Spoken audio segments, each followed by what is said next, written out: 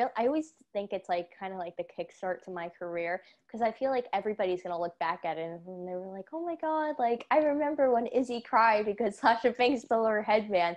And it's actually funny, speaking of the headband, I don't know if the people on YouTube can see it, but it's actually right up to there. I retired the bow, so like we have it on display, and we have the Sasha Banks authentic glasses, by the way.